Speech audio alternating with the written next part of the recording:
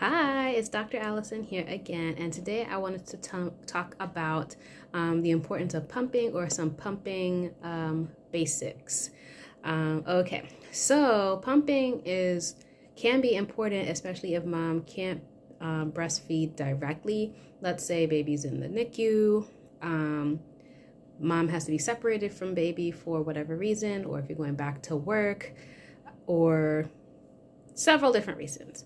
So if you happen to need to pump or want to pump, here is what you should know, at least a little bit. I want to try to keep this short. So with pumping, you're going to need to get a pump, obviously. And I just went to go look for mine and I realized I gave it away. I had a manual pump and I also had an electric pump, a double electric pump. So I had both of those through Medela, and I had one manual pump through Lancino. Well, I'll just have to improvise. So first you're gonna need to get a pump, and usually you can get it free through your insurance. So if you have insurance, you should be able to get a free breast pump with each pregnancy, and they should be able to deliver it to your house, or you can go and pick it up. So, and you can go and choose. Sometimes it depends on your insurance, you can choose the one you want, or they just send out a generic one. For whatever reason, if you don't like that one, then you can go and purchase one that you like. Or if they happen to give you like an electric one, but you need a manual one for certain times, then you can go out and purchase like a manual one. Their manuals are usually less expensive, and you can just pick up one or two of those, so you can have one for each side. Yeah, so the first thing is getting the pump. The next thing is reading the instructions. Each pump is a little bit different. They all kind of work the same. They obviously pump the breast milk, but you know, some knobs and some little features are different. So it's good to read the manual beforehand, just in case it's a little bit different than one you've had or one you have seen before, just so you can set it up right and everything's working correctly before you need to pump. So you're not in the middle of needing to pump and like, oh man, I don't know how to use this. So definitely figure out how to use it before you need to pump. That's what I want to say about that. So once you figure out how to set it all up and it's time to pump, definitely have clean hands. Wash your hands with soap before using these parts, so everything is clean for baby to be used, especially if you're gonna freeze it right after. So wash your hands, plug everything in. Set the phalanges up to either one breast if you're pumping one side at a time, or both at a time. So place the phalanges. The phalanges is the big circle where looks like you would put a breast. Put that on, and you want your nipple in the middle of that phalange. You don't kind of want your nipple off to the side. You want it right in the middle so it can pump correctly and express the milk, draw the milk out efficiently. So you turn it on, you set it up, everything's correctly on, and then you turn it on and you turn it up. Turn it up so it's a good speed, but it's not uncomfortable. You do want it to start off a little bit faster sometimes, just so it can get the sensation going, get everything going. And when you start to get a good letdown, a good flow, you can turn it down or adjust it as needed. Or if your flow starts to slow down a little bit, you can turn it up a little bit. So that's the electric one. The manual one, you would have it on, but you're going to be pumping manually. And they even have ones that are hands-free. I've never used one myself, but I hear those are awesome, especially, you're working and you got to just type away or do whatever you need to do as you're pumping. Yeah, so they have a whole bunch of different ones out there now.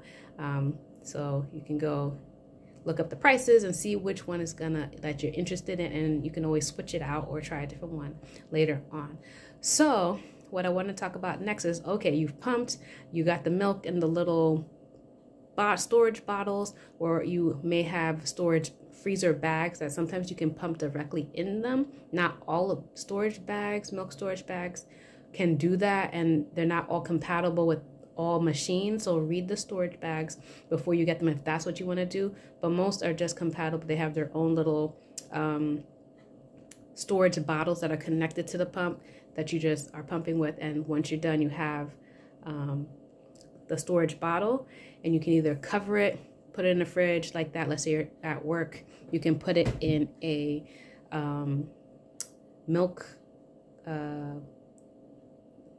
cooler bag, label it, put it in the fridge if you're at work. Definitely label it so no one takes it or thinks it's something else. Or if you're at home still, label it so you know the time, how long it's been there, just in case you forget it's there. And usually after that, at some point at the end of the day, you would put it into a freezer bag. And there are several companies that make them. My favorite is Lansino. I love those bags. But you can put it in those bags, and they have a place for you to mark the date, the time, how many ounces. That's important. So you want to know how many ounces is in there. So when you go to defrost it and thaw it, that you know how much you're going to be putting in a bottle for baby. So last thing I want to talk about is how long can you store it in each location. So if it's a freshly pumped milk and it's in a kind of little storage bottle and you're putting it in your little cooler bag for work, or you're putting it in the fridge, it can last in the fridge up to, just like that, up to about 4 or 5 days, fresh like that. But then after that, you're gonna need to use it or freeze it. But if you have it out and just sitting right here, it can last for about 4 hours, 4 to 6 hours. Some people push it, but I would say 4 hours. Like, think of if you had milk, regular cow's milk, or some drink out, and it was sitting there for a couple of hours. Would you want to drink that? How long has it been sitting there? So that's something to have in your mind. But it can last like 4 hours, which is what I have read. 4 hours out on the countertop. If you had just put it down and you forgot, mom brain. So it can last there 4 hours. If it's been over that, sorry, you might have to toss that precious golden milk. So be aware of when you leave it out. The fridge for 4 to 5 days, but if you're gonna freeze it in those freezer bags, it's good for like 6 months. Our freezers are pretty good nowadays. They can last a long time in the freezer. If you have a deep freezer, even up to a year. So definitely label those. One last thing I want to say before I go is if you are pumping exclusively, especially from the beginning, everyone always asks about how many ounces does a baby drink, and it depends per baby, but generally it's about 30 ounces, 25 to 35 ounces in a 24-hour period of time. So if you're pumping that much, that should be a good supply to give to baby per day, or that should be like a good goal to hit, about 30 ounces. So if you're pumping that much, you're kind of on the right track, and then you can tailor it to how much you see that your baby is actually drinking, especially if they're at a good weight, they're drinking this much, they're drinking 25 ounces, then that's my goal, 25 ounces. So it's going to depend on baby as well, how much they're taking in at a good weight. So, and how many pumping sessions should you need to get that much? Now that's going to depend. It's going to be at least 8 sessions in a 24-hour period. So 8 to 12, especially in those, when you're starting out pumping, you want to get your supply going, because the more you pump, the more milk you're going to produce. I would say don't go over, especially within that first week of having after birth, I wouldn't go more than 4 hours, 5 hours without pumping or breastfeeding, but we're talking about pumping. I wouldn't go more than 4 hours without pumping, so your milk supply can get established.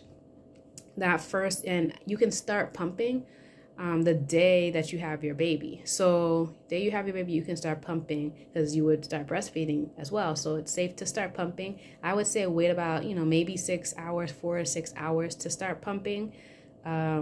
If you're going to exclusively pump or you're not able to breastfeed your baby, I would say wait maybe 4 hours after giving birth, 4 or 6 hours to start pumping. And then you can try to get on a schedule to keep that supply going. And in the beginning, it's just going to be colostrum.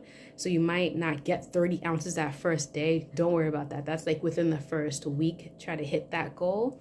That first day, it might just be a couple of ounces of colostrum each pumping session, but keep going keep pumping just to get your body in motion to get pumping and that breast milk supply started. So that's kind of what I wanted to talk about today, kind of the basics of pumping. And yeah, so I hope this was helpful, and I will see you in another video. Thank you.